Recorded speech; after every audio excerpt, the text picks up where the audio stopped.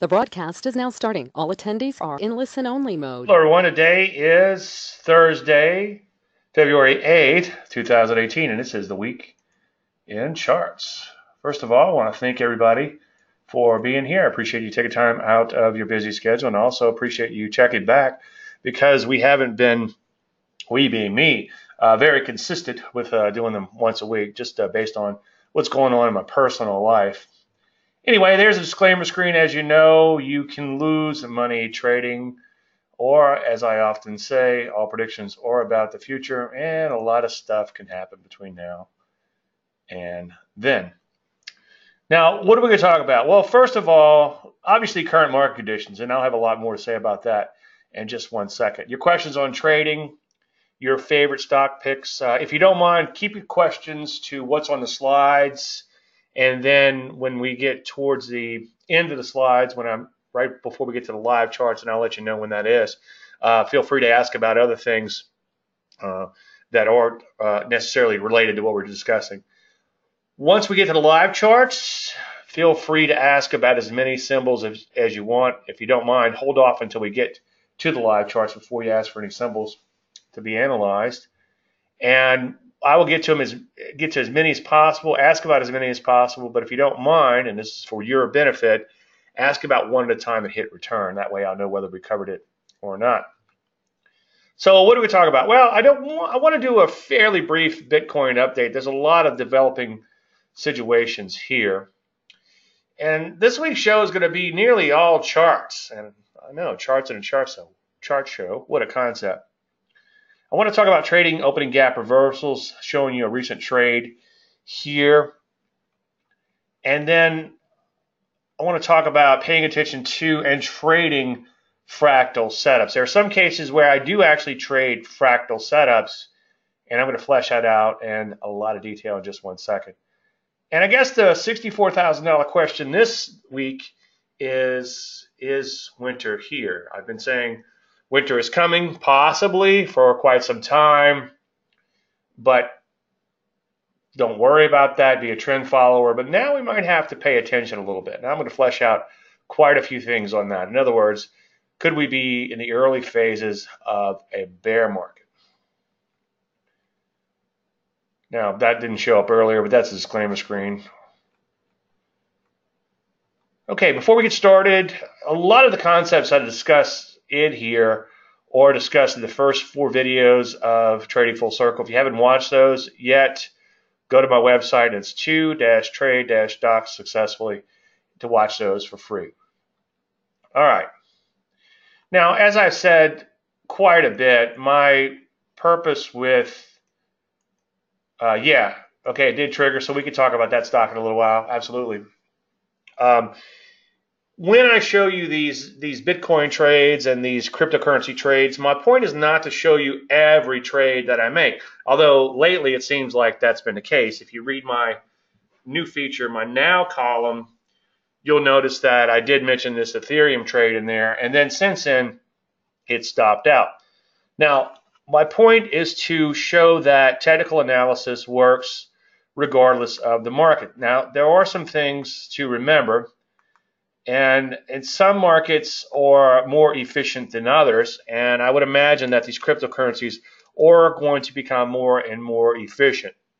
An efficient market is a market where a lot of people are trading it. Traders tend to cancel each other out often. There's derivatives, which makes it even more complex, and hedging and all types of other strategies applied that can create for choppy markets, and it's very difficult for these very efficient markets to make very large moves over short periods of time. So indices, for instance, can be very efficient. Forex can be very efficient. There's certain things that we could do in these efficient markets to trade them, but our bread and butter is in more inefficient markets, or markets that are behaving inefficiently, I should also say, because sometimes efficient markets can behave inefficiently. And as a general statement, I like to short efficient markets more than I like to buy them, and I like to buy inefficient markets more than I like to short them. It's very dangerous to go out and short a biotech stock, but like right now, we're starting to see some home builders setting up on the short side. Not that it would be safe to short the home builders, but it might provide an opportunity because a home builder is not going to double or triple overnight and put you in a lot of trouble, more than likely, obviously. But before I digress too far, the point again with showing these cryptocurrency trades is that they behave like any other market, and everything you learn here at my website, davelandry.com, applies, such as money management. Now, this is something you've probably never seen from and I'll make it little air quotes, a guru, a losing trade. Yes, this trade did not work. It looked pretty good to me at the time, but it did not work. And if you want to go back and look at prior presentations, I'm sure I talked about previous trades that we took with the trend in this guy and cryptocurrencies, in other cryptocurrencies such as Bitcoin. So anyway, as usual, practice sound money management if you're going to trade something, and then just trade the normal patterns such as pullbacks, TKOs, etc.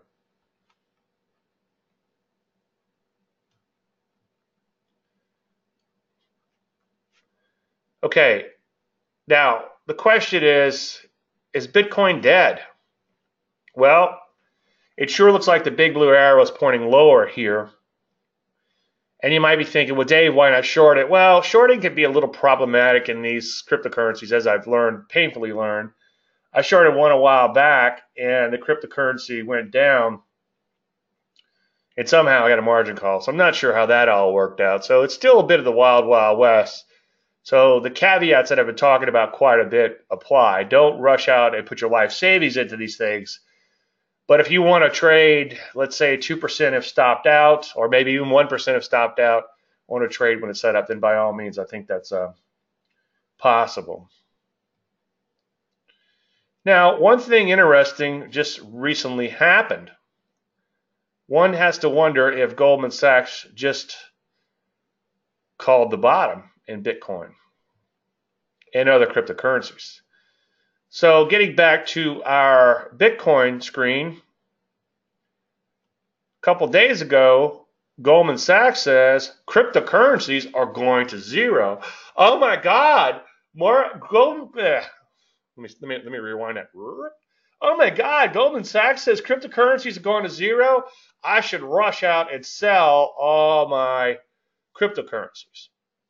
Well, obviously, I'm being a little tongue-in-cheek. The point is that sometimes when you get a news event like this, the reaction is just the opposite. Maybe the slide is already baked into the cake, and there might be some initial follow-through selling. You notice it did probe lower, but then that selling exhausts itself. Now, I'm not saying rush out and buy cryptocurrencies because Goldman Sachs says they're going to zero, but I want to just point out how silly markets can be and often act opposite of the news or news event like this one. So that really should be a big deal that someone as big as Goldman Sachs is poo-pooing these things and then the market is just shrugging it off. So let's pay attention to what happens here. I wouldn't rush out and buy them again just yet.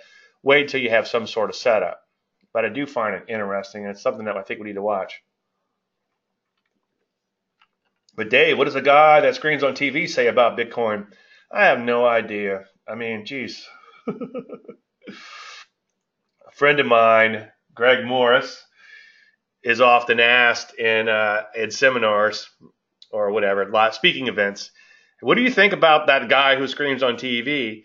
And he basically says, that's what that particular network thinks of you, which I think is just a wonderful way of putting it. So, but I digress. Something I easily do. All right, I want to talk about a trade that in some ways I kind of see as money in the corner with a few caveats. Jimmy Rogers once said that he just waits until he sees money in the corner and then he walks over and picks it up. Now, there's no trade that's ever that safe, but there are certain situations sometimes that set up to where you feel like you just have to take the trade. And a couple of days ago, we had that happen, and I'll flesh that out. So, looking at the spiders, we had obviously a serious sell-off in the market.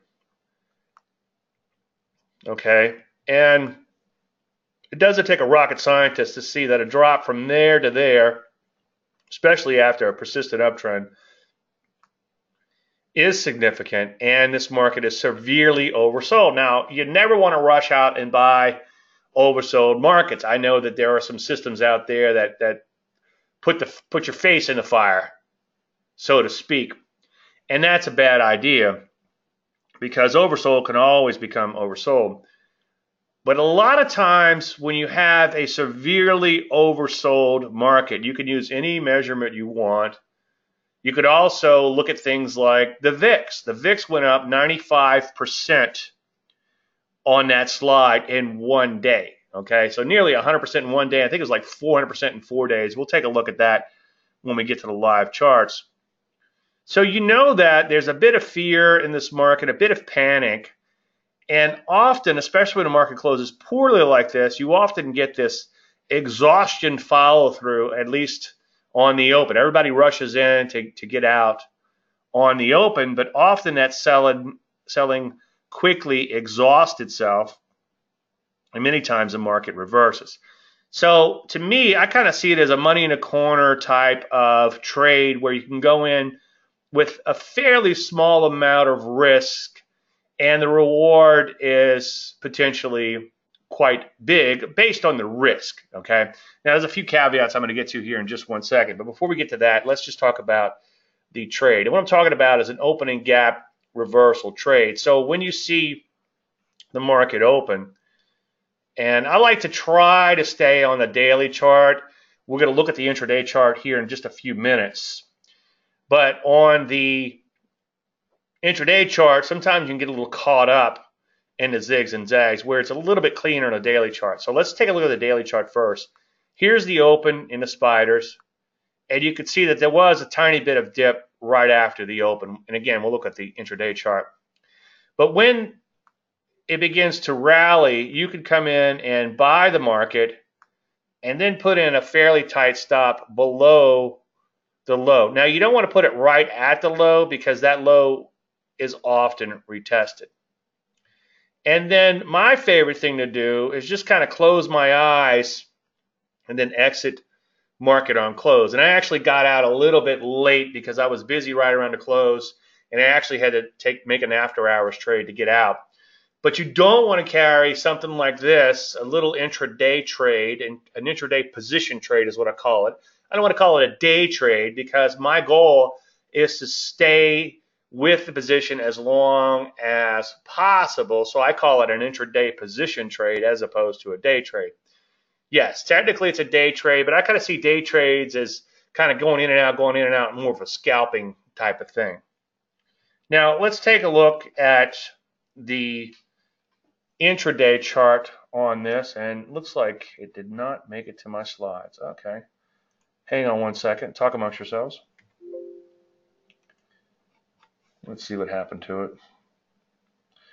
KDMN just triggered. Yeah, KDMN is on today's service. It did just trigger. While I'm pulling up the slides, we could take a look at that. Yeah, you can see this is KDMN. This is on the trading service, and it just triggered like about 30 minutes ago, 20 minutes ago. Yeah, absolutely.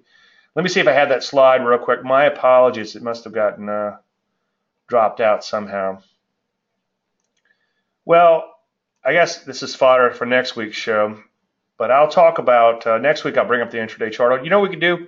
We could maybe just do that live, and then we'll come back to the slides here in 1 second. So on an intraday basis, we'll take a look at the S&P 500. And we'll take a look at a 5-minute chart if it'll let me go back that far. Let's see.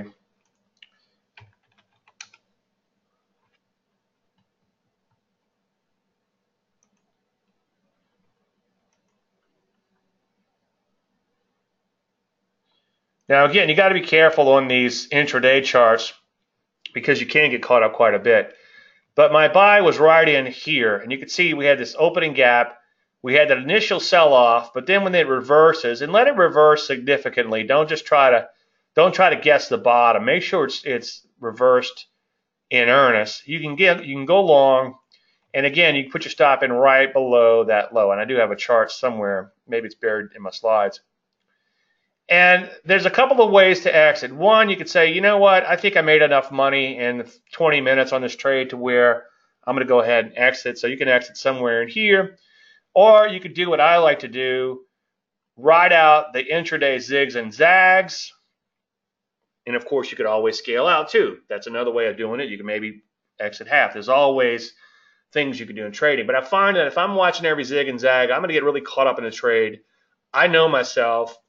And before you know it, I'm going to be staring at a screen all day. And I have a lot of things that I need to do other than stare at a screen. I'd recommend you do the same. Do something other than stare at a screen. So instead of doing all that, I just get out market on close, around the close. So you get in early in the day on the reversal, if and only if it reverses, and then you get out on the close. Now, I find it much easier, as I just said, if you're watching a daily chart as opposed to an intraday chart, to not get as caught up in the zigs and the zags. All right, let's talk about the fractal nature of patterns. Any questions on opening gap reversals? I know it's something that I've covered quite a bit. Keep in mind, and I think I'm missing a couple slides here, that this is more of an S&G type of trade. You're not going to get rich. This is not a bread and butter type of trade. This is not something you come in and do every day, all day. But when the opportunity presents itself, it's an easy way to jump in and make a little money. Don't bet the farm on these trades. Maybe trade even at a smaller size. And it's just kind of a fun little exercise. It kind of gives you a little bit more experience trading with something that's a little bit outside of the methodology. And you can also use that technique. Let's say you've got a stock that's in a really good trend and has a knockout move, and then the following day you get a follow through on that knockout. A lot of times you can get a head start on a swing trade with that pattern. Now, I kind of hate to say these kind of things because I don't want to encourage you to start day trading, which is a really bad idea. But the point I'm trying to make here is, let's say you got a market that's trending nicely. You got a nice TKO move, and your normal entry is here. But let's say this is a pretty serious sell-off, and you got to close down here. The next day it opens down here somewhere. You could either say, okay, I'm going to buy when it takes out the prior day's low, or maybe some other sort of intraday entry somewhere in between. And if it rallies all the way back to the close by the end of the day, then you got a head start possibly on a swing trade.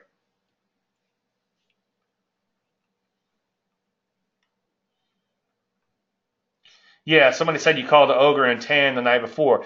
Yeah, that's the other thing too I often talk about is, thank you for saying that, because it turned out to be a bad trade mechanically. But we had a stock that was selling off, and it sold off hard, and it was nearing that stop. Okay, our stop, let's say, was here. And I said, guys and girls, pay attention, because what's going to probably happen is we're going to have some follow-through selling on the open, but that might exhaust itself. So if you're disciplined, pull your stop, wait to see if it begins to reverse. If it begins to reverse, then stay with the trade. And if it doesn't reverse, go ahead and bail out. Margin call. But yeah, sometimes the same technique can be used to actually stay with a trade.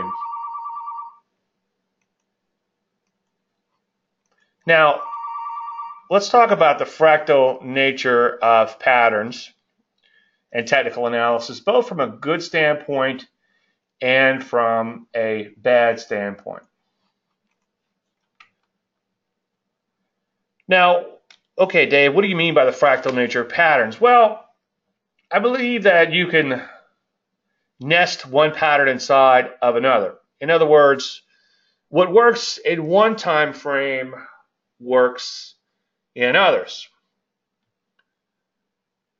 For instance, markets will turn on the hourly chart before they turn on the daily. And I guess you could drill down even further, but it's going to become much more noisier.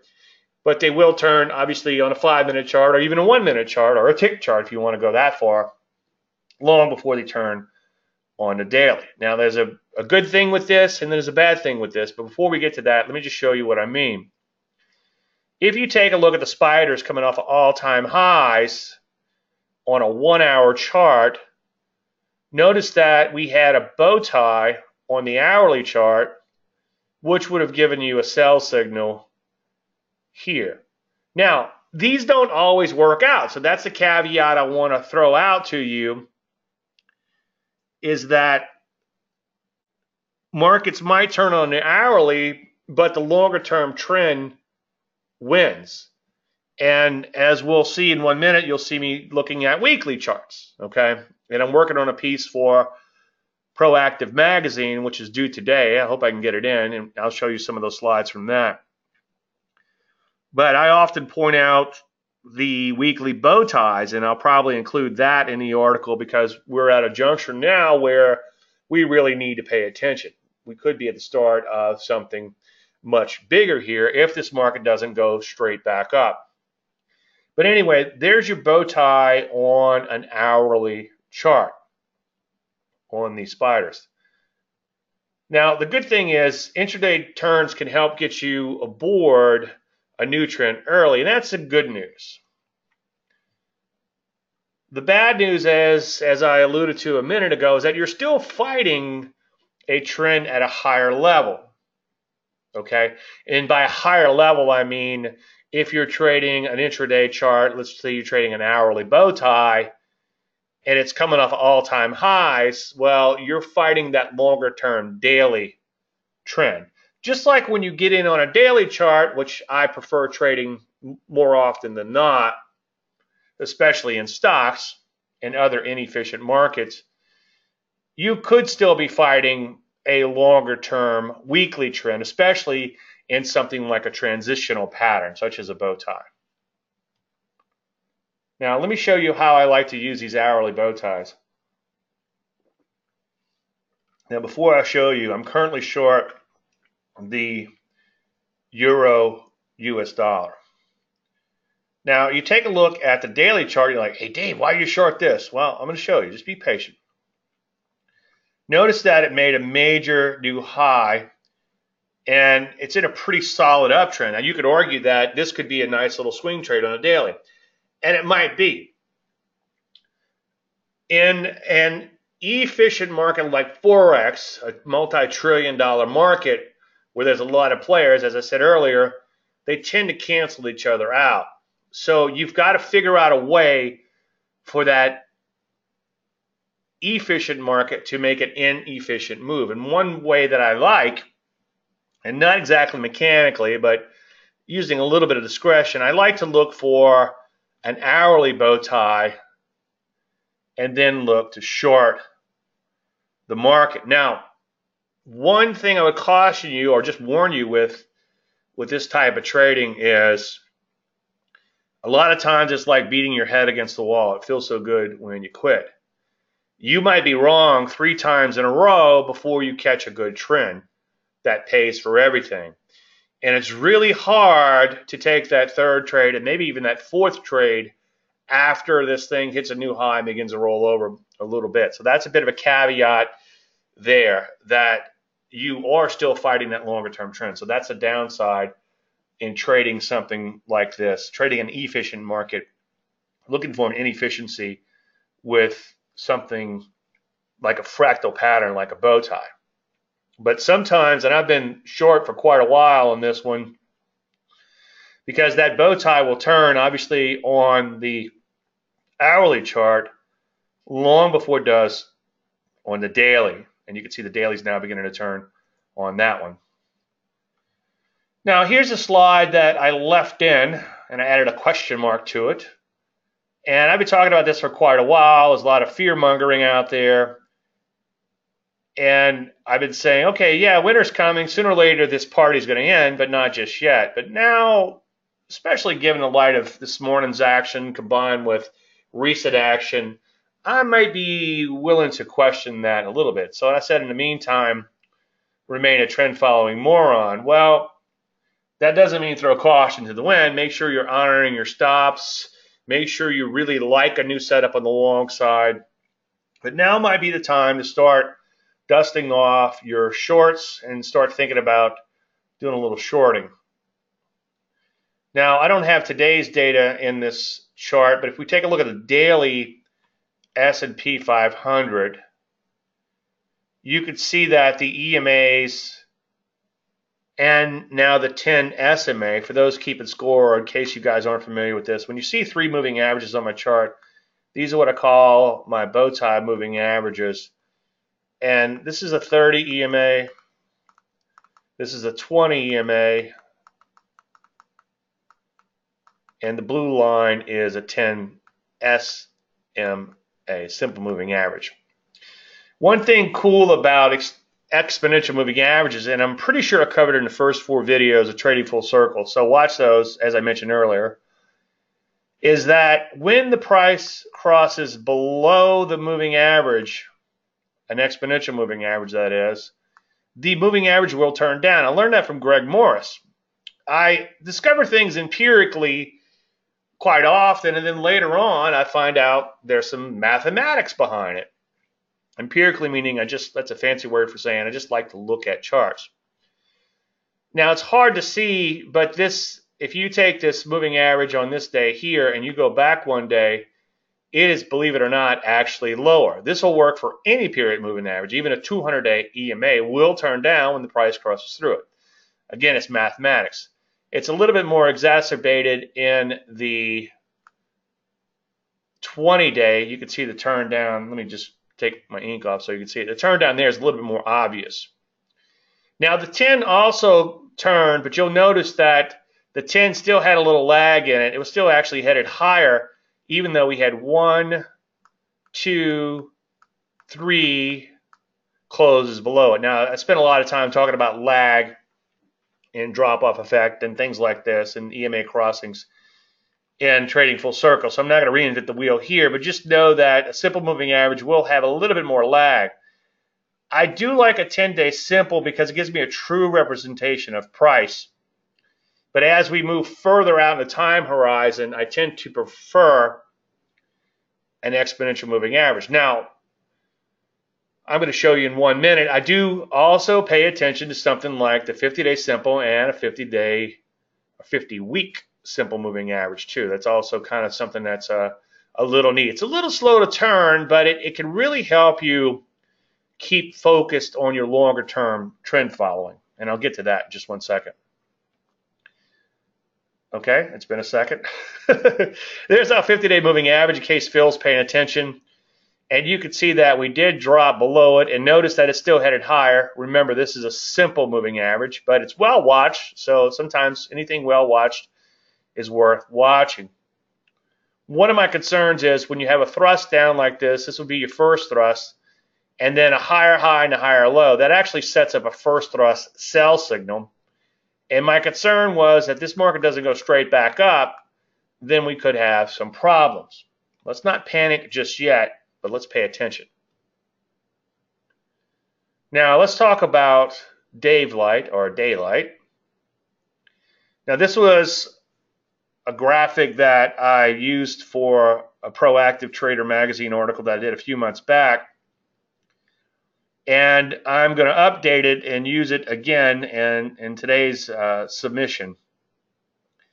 What I've done here is the green in here is upside daylight, and that means that the low of the market, as you can see here, is greater than the moving average.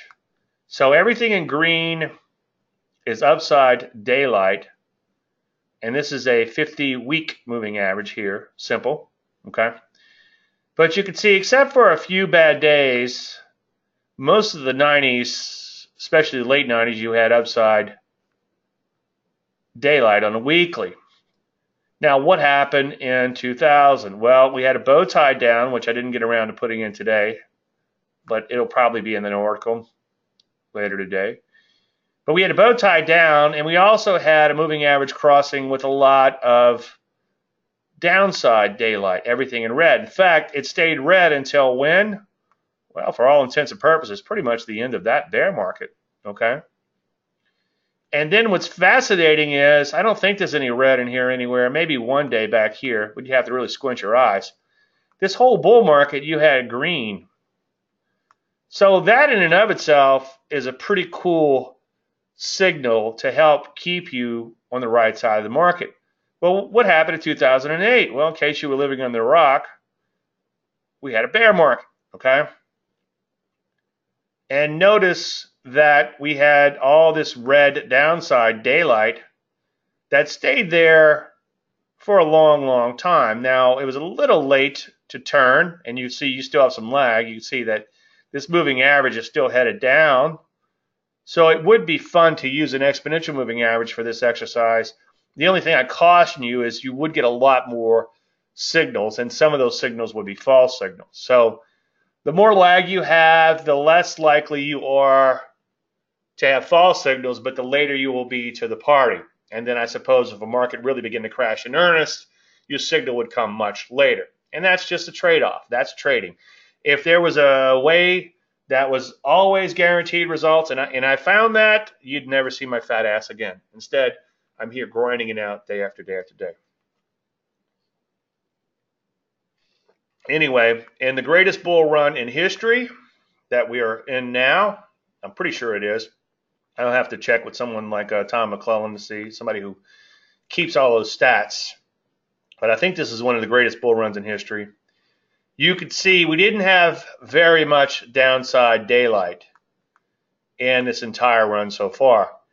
And you don't want to trade this in and of itself, but you want to use it as something to kind of make you pay attention.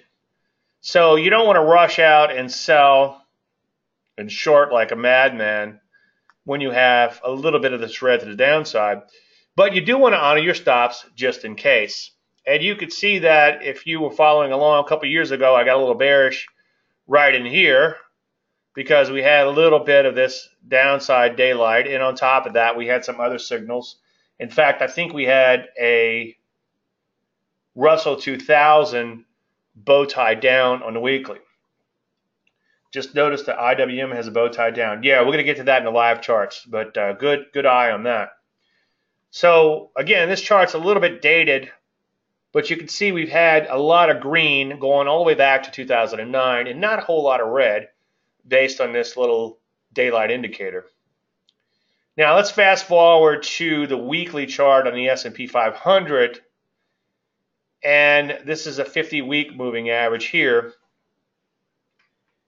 And you could see that, and right here, this is actually just that if you squint your eyes, you could see that it didn't even touch the moving average right here.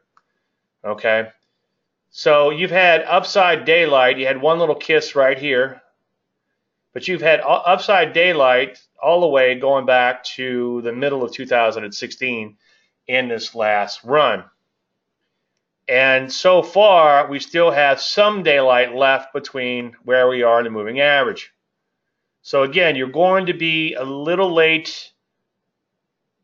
You're going to be a little late to the party when the trend starts, and you're going to overstay your welcome when the trend ends. That's just trend following. I talked with a client a couple days ago, and he was wondering what to do in Apple, and he got in at way lower levels, and he was a little bummed out that he gave up that hunk of change recently. And it's like, well, you caught a pretty damn good trend.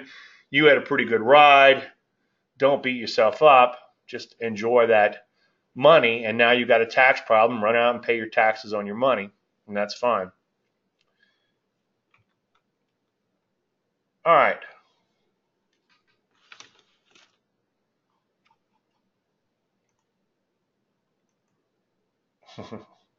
Preacher Dave, please use Dave Light. Don't switch back and forth. Okay, we'll call it Dave Light. Thank you.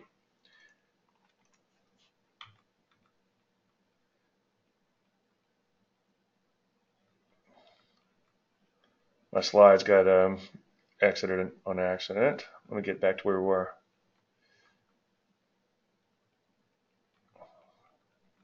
Deja vu all over again.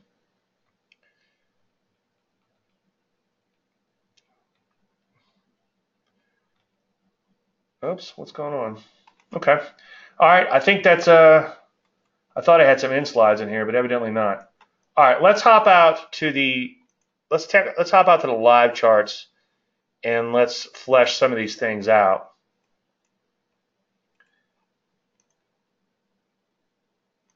Yeah, we'll get to that in 1 second. That's a good point. Good point. All right, let's start with the P's. Now, here's what concerns me. And again, you want to take things one day at a time. This is a first thrust down. If you read the Layman's Guide to Trading Stocks, you'll see I discuss this pattern in there. Also, it's in Trading Full Circle, obviously.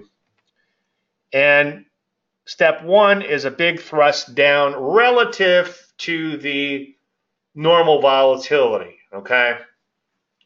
So a 10% move in a biotech stock might happen in one afternoon, okay? Let's see what this move is, by the way. So this move here is how many percent? Okay, so that's almost an 8% move. That's significant based on a normal volatility of a market, okay? And I'm actually working with a major charting package to try to define some of these patterns of mine. And that's one of the things we're trying to figure out. How are we going to define what a first thrust is? See, I like to eyeball it. To me, I could just eyeball this and say, hey, you know what? That's a first thrust. But the computer needs some specific instructions. But anyway, I think it's safe to say that's a significant thrust down, okay, measured from high to low. It's probably about 10% high to low. And then you need a higher high and a higher low. So based on this pattern, you would be short as of this morning the S&P 500 on a daily chart. Now, if we back out to a weekly chart, what did I just say? You're going to get a sell signal on a lower time frame, just like we're in an hourly sell for a couple of weeks here or however long it's been. And then now we're in a daily sell, okay? And let's go up to the weekly chart. And so far in a weekly chart, to me, this just looks like a trend knockout. So if we take out the top of this bar, then I think we're okay, all right? But if we take out the bottom of this bar, then the market could be in trouble, okay? And then also, let's get back to the Dave Light and put in a 50-day moving average, which in this case be a 50-week moving average. That would mean 2,500 could be an area where we want to become concerned. Not necessarily go crazy bearish when that happens, but an area to be concerned. So I think the whole long-winded thing that I'm trying to say here is you want to pay attention to all of these things just in case we could be in the early phases of the market turning. Now let's take a look at the NASDAQ, a couple other things, and then if you guys want to start asking my individual questions, feel free to do so now. I'll go ahead and open it up while I finish up this market analysis. Pretty much everything I said for the NASDAQ, or the S&P, I should say, applies to the NASDAQ. You can see thrust down, higher high, higher low. You would have had a trigger this morning on that first thrust signal. This is the 50-day moving average. Nothing magical about it, okay? It's not a line in the sand, but it can help to give you a good reference. Now, let's take a look at the weekly here, and I also want to go back and look at the daily bow ties. On a weekly basis, we still have plenty of Dave Light, okay?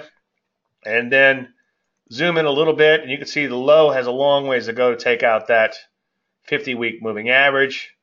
So like the P's, if we take out the top of this weekly trend knockout, again, it's a fractal. It's fractal, right? What happens on an intraday chart happens on a daily chart, happens on a weekly chart, or vice versa, okay? Kind of like the Russian doll analogy I often speak of. So that's what's happening in the NASDAQ. Now, let's just go back to the S&P 500 real quick, and let's take a look at the bow ties there. Now, as I often say, you'll get a first thrust in a sharp move like this quicker than you will get a bow tie. A bow tie is designed to catch a more gradual rollover, but you still need to pay attention to them. That's one reason, not to digress too far, but that's one reason why I like the waiting for the bow tie more often than not. I do apply a little discretion, but when I'm trading Forex, I like waiting for that hourly bow tie because you'll get a lot of false signals before that moving average actually crosses. And the moving average has a little lag to it, and you're more likely to get a bona fide signal. Unfortunately, when a market begins to move really fast, you have to go with the first thrust first because otherwise, by the time moving averages cross, they'll have so much lag in them that you'll miss the crux of the trend. And that's a whole nother presentation, but you get the idea. You could see that these EMAs and even the SMA have turned down significantly and on the cusp of crossing. So we could get a daily bow tie happening in the Ps.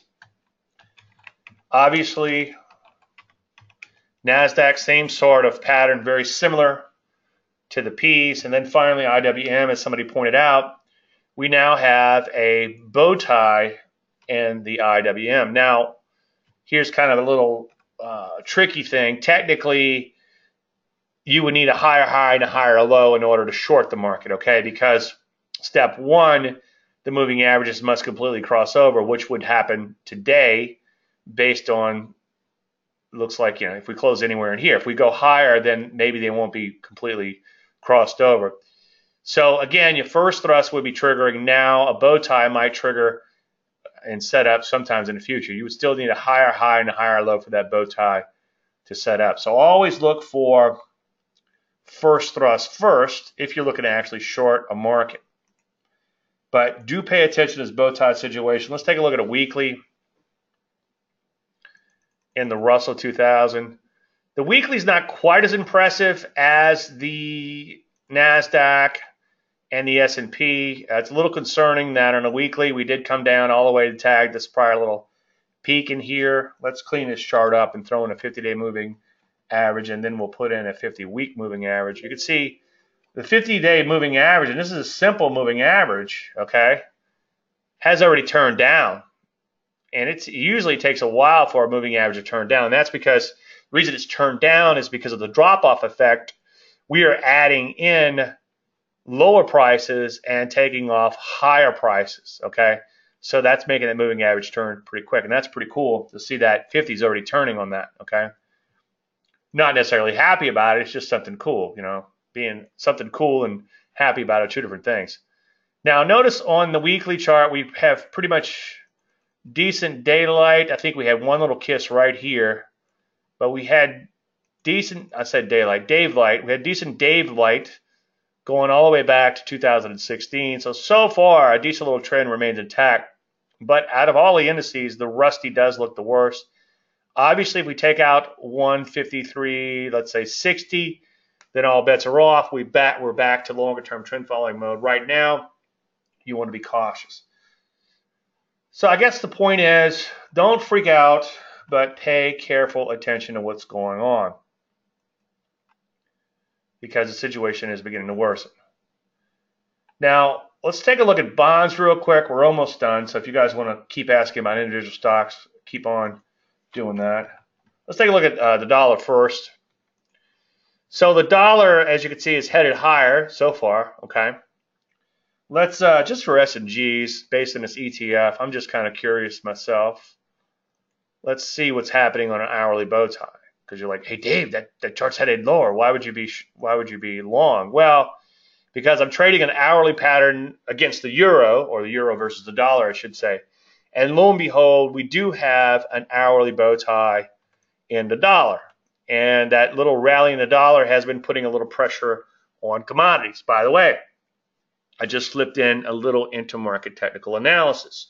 Strong dollar, weak commodities. Well, Dave, can you always trade that? Not necessarily. Sometimes you have long lead and lag times. I just updated the books on my website, books to read.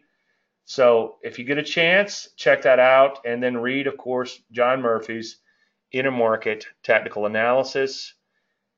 Intermarket Technical Analysis only matters when it matters. And if you go to my website and you get those books to read, you'll see that I actually wrote about that. So it's something good to have, good knowledge to have, but don't try to apply it all the time.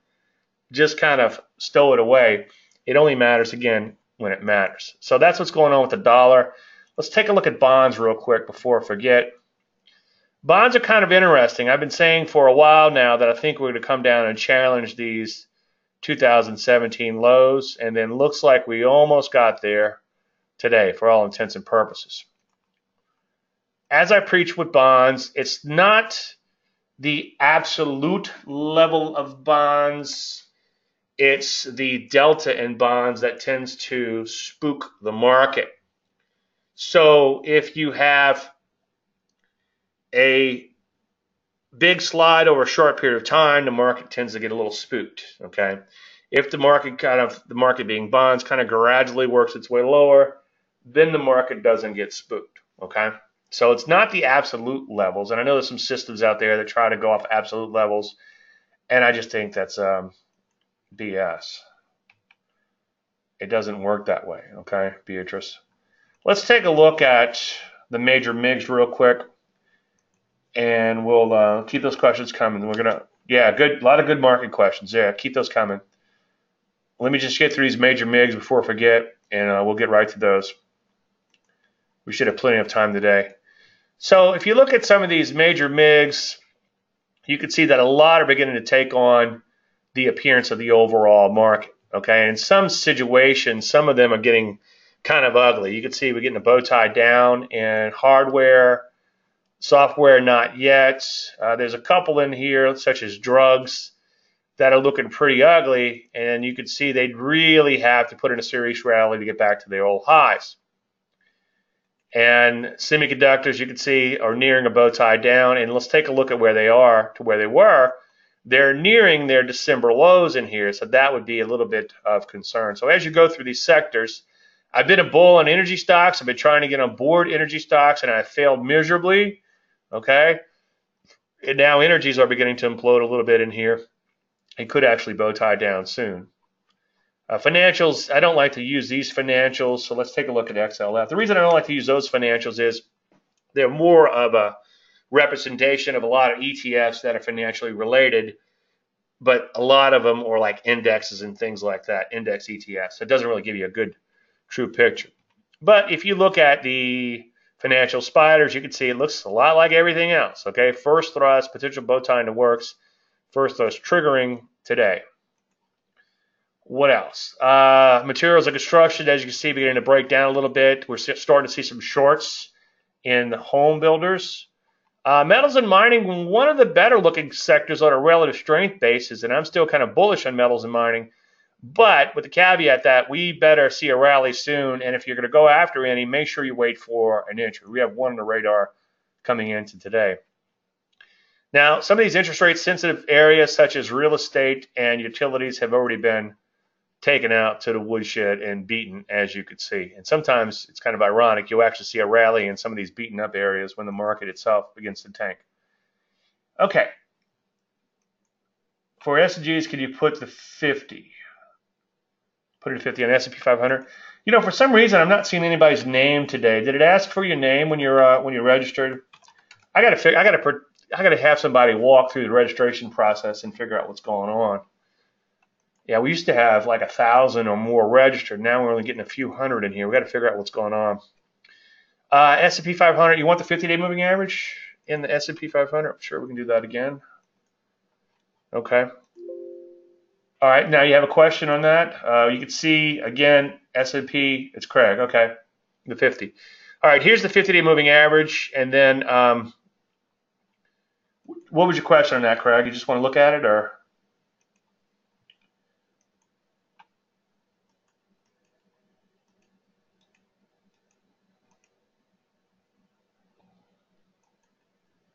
Just absolute levels, okay?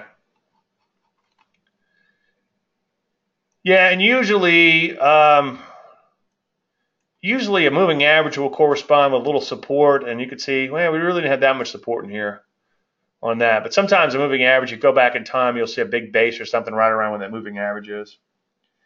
The 50 is well followed. Yeah, that's the reason why I look at the 50, but it only matters what it matters. It's like Phil, I know in here, who often attends these shows, he's a big fan of the 50, and he does a little work around that 50-day moving average. He likes to retrace instead of 50, and then he gets back on the trend, or gets on the trend, whatever the case may be. And then every now and then he'll see me using it, and he thinks, like, hey, did I just influence you to use that 50? It's like, no, it's when the market begins to tank, I begin worrying about the 50-day moving average. As a general statement, I don't plot it until the market is in some sort of trouble. Or in a downtrend, I don't plot it until we begin to see some rally off of lows. I like to know where we are just because it's a well-watched indicator. Yeah, it's the first firewall, then the 200. Good point. No name. I don't know where everybody's names have gone. But let's add in a 200 since we have a little time today, and see where that puts us. We need a pretty color. What color you guys want? How about red? Okay. So the point is that it's the first firewall, and then the next would be the 200. The 200 is about 2550, which doesn't look that far away. Now let's see if we have any corresponding support around the 250. Not really. Usually, a lot of times you'll have like a base. See how we have this base here? Usually that base will equal the moving average. But in this particular case, we don't. So yeah, 2500, let's see, 2550. Sure, that could be definitely possible here. And every now and then, even in great bull trends, as you can see, let's take that 50 out, you do come down and you kiss that 200-day moving average. Not that it's a line in the sand, okay, but it pays to pay attention. A bear market can't really start in earnest until you get below 200, I suppose. I mean, I guess the drop from there to the 200 is quite a ways. But let's back the chart out a little bit. That's as far as it'll go. But you can see the Dave Light, the 200-day moving average, has been there for all intents and purposes ever since the middle of 2016. And we only had some ugliness into 2015 or middle of 2015 and into 2016. Now, around these times, you probably saw me get a little bearish because I was getting a little nervous about the markets, and then they went back up. But that's what a trend follower does, a good little trend follower. He's willing to get taken out and then reshelf his ego, if that's a word. Is that a way to do this? Does that make sense? Anyway, put his ego aside maybe, and then get back in and follow the trend. 50 cross, 200 is a death cross. Yeah, we talked about that quite a bit. If you go to my YouTube channel and do a search on death cross on my channel, you'll find quite a few presentations on that. Is it a bear, a 20% correction? Craig, no name. Yeah, that's the media's definition, okay? And then that's the point I was making with the Russell 2000. When I got a little bearish a while back on the Russell, and we had a bow tie down, and it didn't turn into a major bear market, but it did drop. How far did it drop? A little further than that. It was 10%. I'm trying to, peak to trough, it dropped significantly. We'll let the dogs out. So for all intents and purposes, we had a bear market in the Russell 2000 based on the media's metrics, okay? And you only got about 10% of that, I think, out of the bow tie itself. So that was still a signal that was worth paying attention to on a weekly basis. I mean, that's still a pretty significant drop. So it pays to pay attention to these weekly bow ties. Fly equals fly. We take all signals. Yeah, Greg Morris, we take all signals seriously, you know. And yeah, I've done quite a few presentations. In fact, I just, if you look at the books to read, I talked about you always get something good out of Greg. And he says we take all signals as if it will be the big one. And his point last time he visited me, when we started talking about him, I told him, talking about that, I told him that I often quote him. And again, you get so much good wisdom out of him. So read his book while you're at it too, which is on that books to read page. But he said that whipsaws are frustrating, bear markets are devastating. You could survive frustration, okay? But not devastation, obviously. So good to know. Missing links, very difficult to log in, but wouldn't miss the show. Finally got to work at 10:52. Yeah, I'm not sure what's going on, because yeah, we definitely don't have it seems like the people here are those the regulars, and they figured out a way to get in. So my apologies on that. I guess I'm apologizing to people who got in. Doesn't make sense. My apologies to those who couldn't get in. Please email me if you're watching a recording of this and you couldn't get in. Please let me know what you did so we could solve that. It seems like after I ran out of shows because I forgot to add him in when I got busy with life. And when we started using new links, everything just kind of went to hell. Okay, yeah, we'll come back to that one, Dennis. I wanted to talk about the VIX real quick before I forget. The VIX had a run of, and I guess peak to trough even more, but it went up 100% just the other day, and then we had a spike up on that reversal day. And usually when that happens, such an extreme spike, and then years ago I actually wrote some systems based on being influenced by some of Larry Connor's work, which found its way into Larry's books, and then one of my books. But I don't use the VIX as much anymore. To me, it's kind of like the intermarket technical analysis. It only matters when it matters, but it's good to know. Somebody was joking about me. He said, he gets up there all folksy, like, oh, I'm just a tin-followed moron, but then knows everything. Well, that was a very nice compliment. But I do, just because I've done this a while, I've picked up on a lot of these little things like VIX and all these other concepts and in opening gap reversals. I don't try to use them every day in everything I do, but it just helps to know some of these things to kind of fill in some of the missing pieces. You got to be careful, though, you don't end up with like an analysis paralysis. So that's the VIX, XIV blow up, XIV. Yeah, be really careful in things that you don't understand, or not that you don't understand them, that are a lot more complicated than they appear on the surface. Okay, like the XIV, this is a derivative of the derivative of the derivative, and it's an inverse on top of that. A lot of these VIX shares are based on futures markets. And that, because of the decay that you have in a futures contract, it gets really tricky on these things. So I would avoid them at all costs. But yeah, look at that blow up in that. That's kind of interesting. Did not hold that, but could have. I was not fully aware of the magnitude of that risk. No more volatility, ETFs, ETNs for me. Well, if you know what you're doing, if you know the nature of the beast, it's okay. But this is a wonderful example of what can happen when you don't fully understand the instrument that you're dealing with, okay? I actually recommended, it wasn't the VIX shares, it was, I think it was natural gas or something once for an institutional project, and I got ripped a new one because of the guy told me I was picking up nickels in front of a bulldozer, and he was right. But as a technician, I saw the setup and I submitted it to the project. But yeah, in hindsight, it was the wrong thing to do. But yeah, be careful. These ETNs, exchange, electronic traded note, exchange, I don't even know this. Exchange traded note, electronic trading note. The notes are even worse on these things because it's not actually a real thing. It's something that's created from something else. Printing money, then systematic risk, clearing XIV, reason for crash. I don't know what the reason for the crash was, but the VIX went up 100%.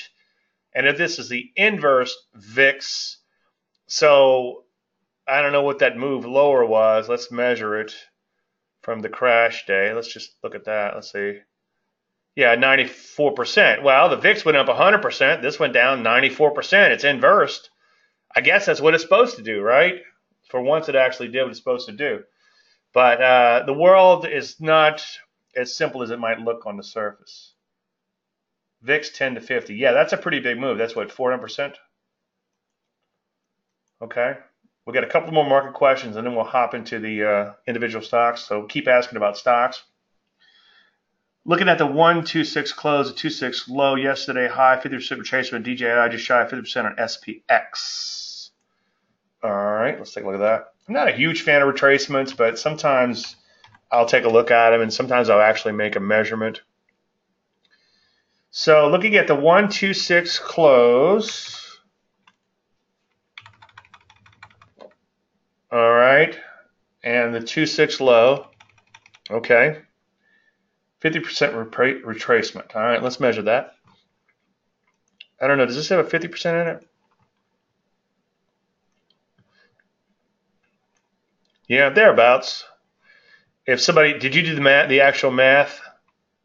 That's kind of interesting. Yeah, it stalled out about 50%.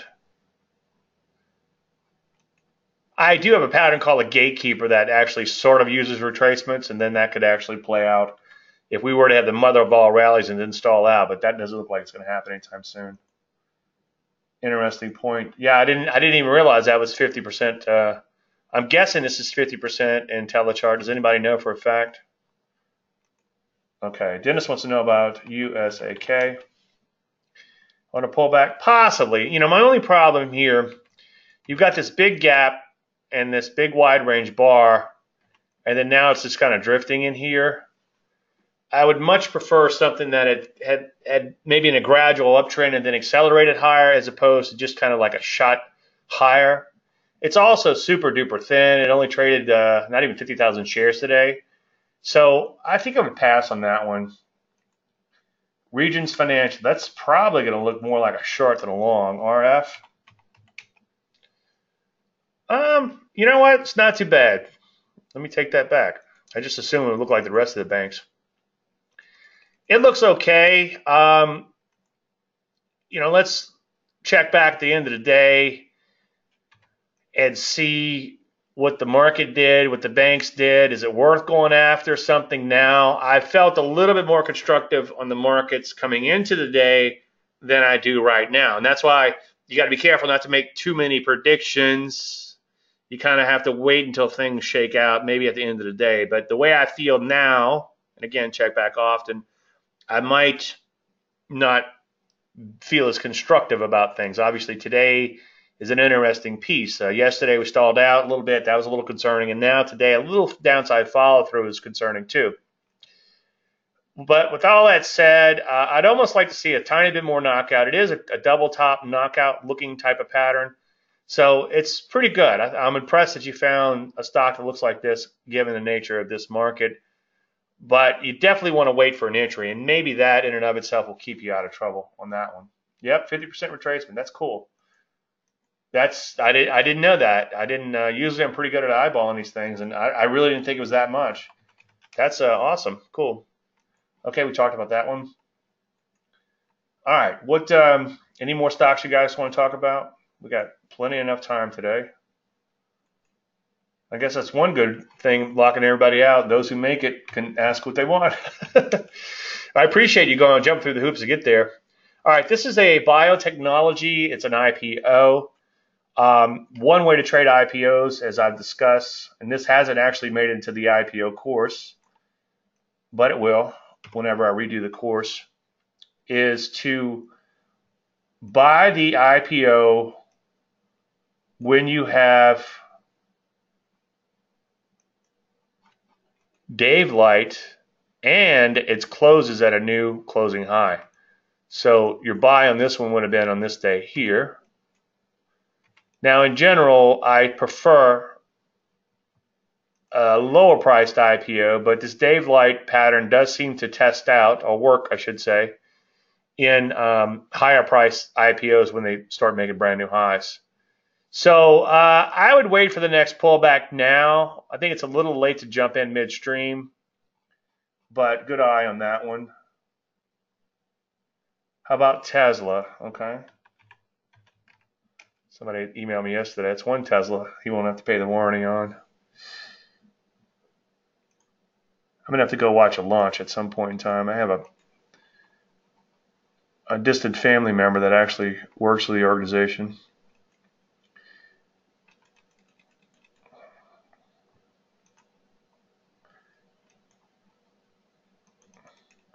Well, it's just kind of wide and loose and all over the place. There's nothing for me here. You know, this is where you got to do the net test. Okay, where was it back in October? 330. Where is it now? 330. Okay. So as a trend follower, there's nothing for me there. You know, maybe it's a top, but it's kind of wide and loose and all over the place. There's nothing. It's the landing of the boosters that was impressive. Yeah, that's what he told me. He said, "Don't come for a launch, come for the landing," which I thought was interesting. I like to see both. I used to be an amateur rocket scientist. I have the unofficial record of the largest rocket ever launched in the state of Louisiana. A little trivia for you there. This one has caught my eye, and I like it. The only problem is it does have some problems way back in time. Now, maybe all that trading, all that problems has washed its way through the system. It's had such an extreme run in here. I'd like to see a little bit more deeper pullback than what we've seen so far. But yeah, good eye on that one. It's sort of straightened its act up, or it's gotten its act together, I should say. It looks pretty good. But I'd actually like to see a little bit deeper pullback on that one before going after it. Okay, a lot of people asking about the same stock. Good eye. Shutterfly, SFLY. It's another one of those huge gap things. When you have a huge gap like this, usually it's hard to get in after the gap. And my methodology is not a be-all, catch-all. This stock's kind of all over the place, okay? It tends to trade in chunks. And those type of stocks, even if they go higher, are hard for me to get on. And, you know, there's an old saying, I guess unless you're Harvey Weinstein, you can't kiss all the women, and even he can't do that, right? So I would pass on that one and look for something else. Snapjoke still crap? Well, I guess technically it did trigger some patterns, but it's a little bit too extreme in the gap, okay? You know, it wasn't crap for a day, if that's what you're asking. But you can see that Snapchat just kind of came public and just imploded in here. And this was our poster child for waiting for follow through. And then, of course, something happens and it just makes, what, 50% move overnight? I would leave it alone. It's just too fast in this. And then it's already trading off those levels, as you can see. Amber, let me cover that one. Somebody asked. There's either 10 of you asking about the same stock or one of you asking over and over. ARMO, ARMO. Yeah, we talked about that one. Yeah, KDMN is one we're along as of this morning. I think I just got triggered in this one. If you didn't take the initial entry, then right above this high would be a good place to get in. I would have preferred a little bit deeper pullback, but I did like the way it came out of this base in a longer term trend. And on top of all that, longer term looks like a big picture bottom. They've kind of gotten their act together. So yeah, absolutely. Put your best clients in it. I guess I need to throw a disclaimer up, huh? All information is for educational purposes only. Dave Landry and Cynthia Trading LLC is not a registered investment advisor. I was a CTA for 14 years, but I'm no longer registered as anything. So, all right, any more questions?